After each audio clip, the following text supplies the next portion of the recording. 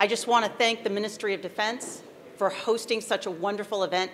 These types of events are so vitally important to the security of all of our nations. Sajber Tesla is a prime example of the skills that are needed to help protect our vast networks. Networks nowadays do not have those traditional borders that we see in countries.